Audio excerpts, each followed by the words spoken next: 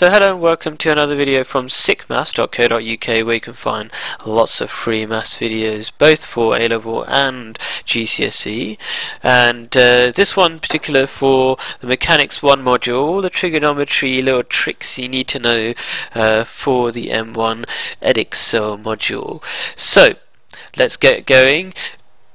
What do we need to know first of all? How to work out vertical and horizontal components of forces or velocity or even acceleration, etc, etc.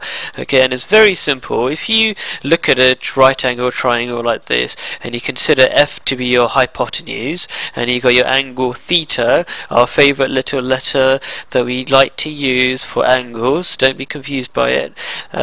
How do we work out what the vertical component is first of all? Well, using standard trigonometry, if you've got x and you've got f, i.e. the opposite and the hypotenuse, basically we've got sine theta going on. So x over f equals sine theta, and if we rearrange that, x will equal f times sine theta. So that is equal to f times sine theta, which we've written here.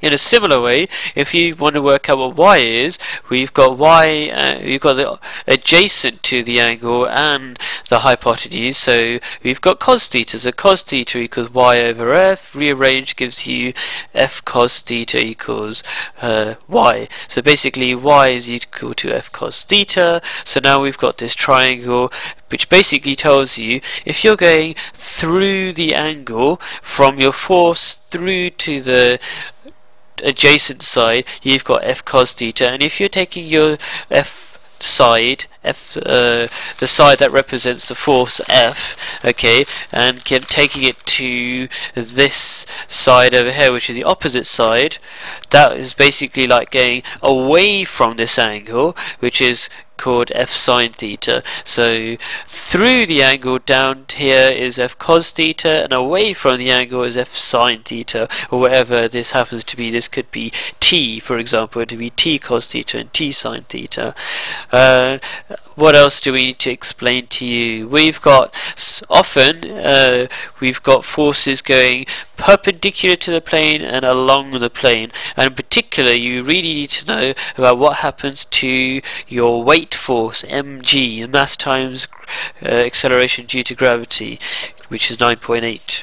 Bit too much information there probably. So the weight force is always going straight down. How much of the force is going perpendicular to the plane and how much is going down the plane? So if you have your angle theta here and then draw a right angle triangle and then draw another right angle triangle here, okay, what you get is, well, this angle is 90 degrees because we're making a line going perpendicular to the plane, or the slope I should say, and if that is 90 degrees together and this is say 50 degrees, then that would be 40 degrees, which would make this 50 degrees as well. So basically what I'm trying to say is this is also equal to theta. And now since this is mg and you've got your right angle triangle here, the force going through the angle is going to be mg cos theta, like we explained here. Going through the angle means cos theta, and the force going away from the angle, which is this one here, is mg sine theta, because as we said here, going away from the angle gives you sine theta.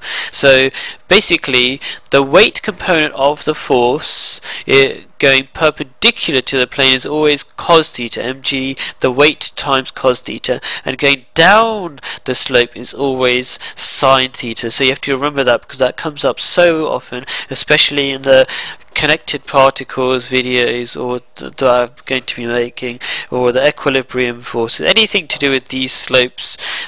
That's where you're going to get another useful bit of information, which is not specific just to the mechanics videos. It's also, you'll find it in C1 and C2, is these two special triangles.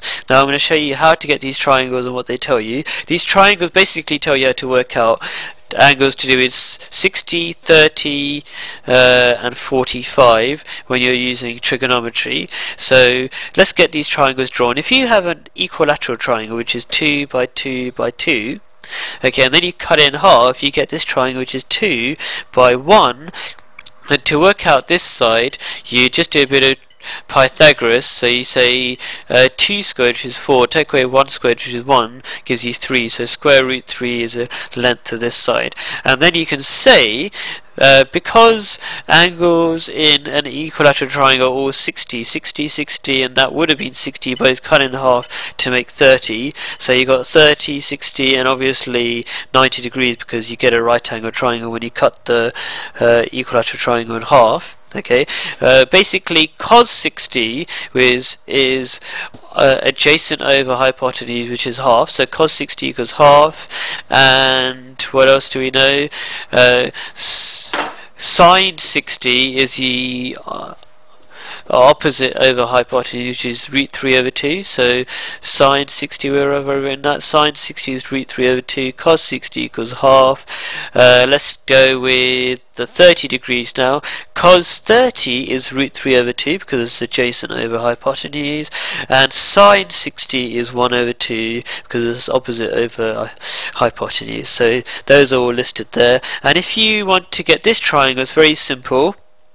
If you draw a triangle like this, which has got a 45-degree angle, you know, because it's halfway between 90 and 0, that when you every step you go across will be the same as the step you go upwards, because it's exactly between going upwards and going sideways. So it's going equal amounts of sideways and upwards. So basically, you get this nice isosceles triangle where this is 1 and this is 1, therefore both of these angles are 45. And so basically sine 45 is 1 over root 2, and cos 45 is also 1 over root 2, and tan 45, which I didn't bother writing down. You notice I don't bother with tan because you don't really get components using tan, you only get components of forces using sine or cos. So anyway, tan, for example, is 1 because 1 over 1 is tan 45. Anyways, that's irrelevant, and that's the end of